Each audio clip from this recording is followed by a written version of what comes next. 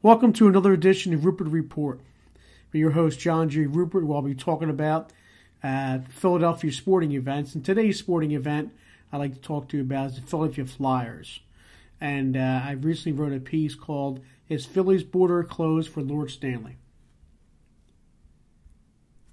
Once again, it looks like Lord Stanley won't be coming back to Philly this year. The Flyers are finding themselves further and further away from any playoff hopes with another lackluster year on the ice. It's beginning to feel like Lord Stanley will never return to the city that embraced him with so much love from 1974 and 1975. Those of you who are not old enough to remember, that's when the Flyers won their only cups. First and second cups. That's it. Most of you listening to me right now probably weren't even born when that happened.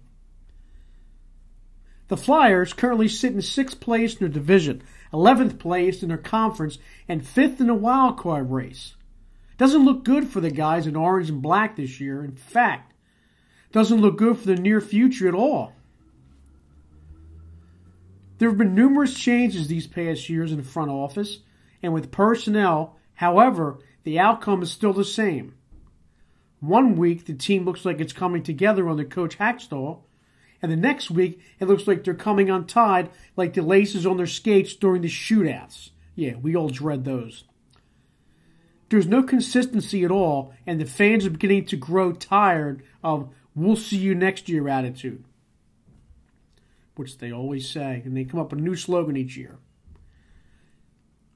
It has been since 1975 when Philadelphia was able to host an NHL championship in this town, and that is way too long.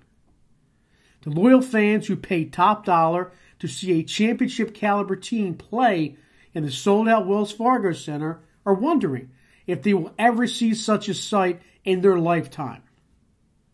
It's nice to have a wonderful venue to watch the games, but it would be even nicer if that venue would become home to a future NHL championship. The organization has tried to make the right moves, hoping for a better outcome than the last 42 years, but still no parade.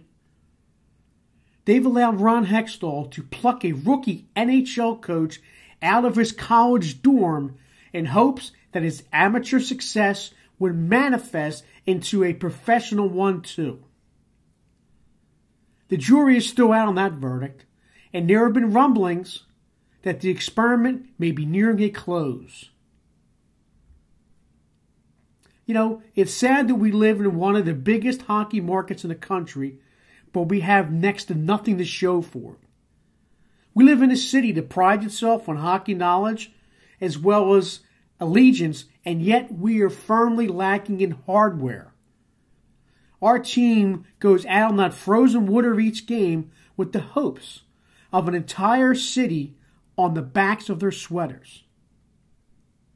The Flyers do want to win, but sometimes just wanting to doesn't bring home the prize.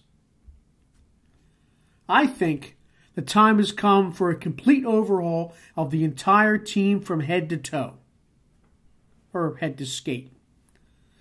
The mindset of the organization and its players is not a championship one, or we would have had one by now.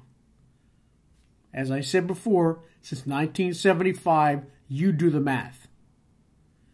It is up to us fans to let the organization know that we are tired of waiting. It is time that the organization turn this sinking ship back around to the Navy Yard for a complete overhaul, starting from the captain down to the bottom deck. We deserve a championship, and Lord Stanley deserves to be allowed back into Philly. Let me know what you people think. Thanks.